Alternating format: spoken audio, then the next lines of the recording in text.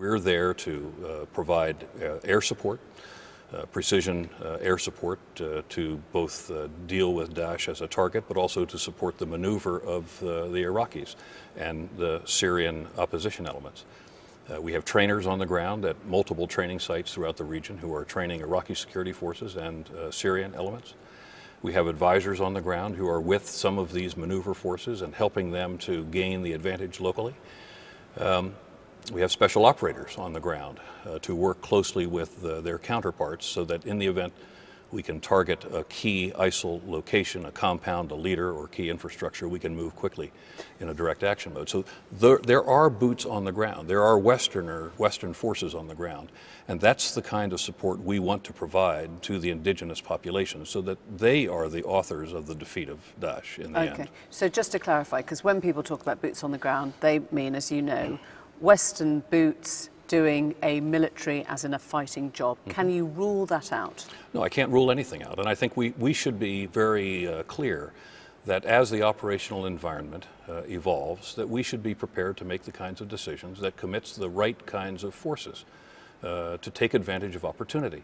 There could be the day when, as Daesh continues to feel the pressure, the continued global pressure that we're bringing to bear on it, that we could see a real vulnerability emerge. And we should have the capability of moving very quickly with indigenous forces, with the right kinds of Western forces, if necessary, to exploit that vulnerability.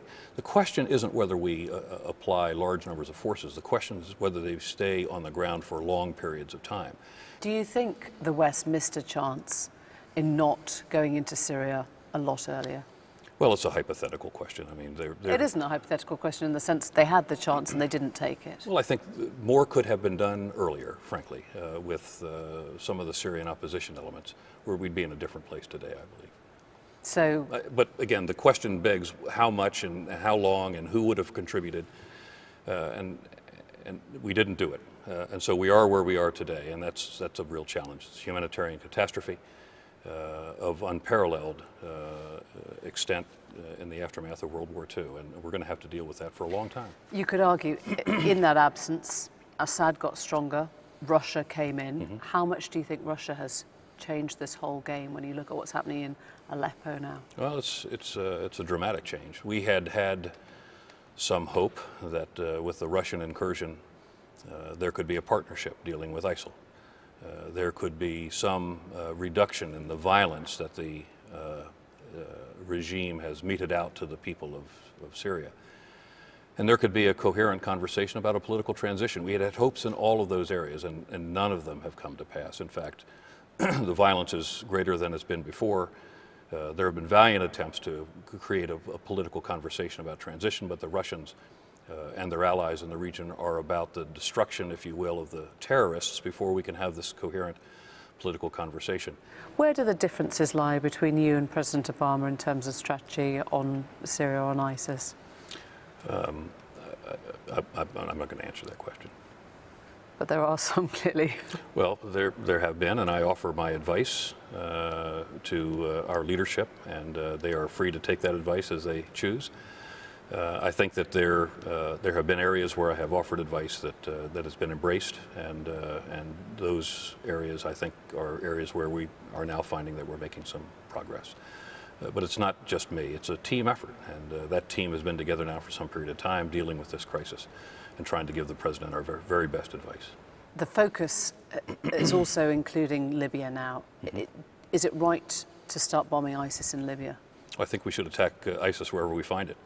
And in the context of how ISIS has globalized, we find that there have been a number of organizations, one in Libya, one in the Sinai, one in West Africa, Boko Haram, which people are familiar with, and in other locations where they have been franchised by ISIL to fly the black flag.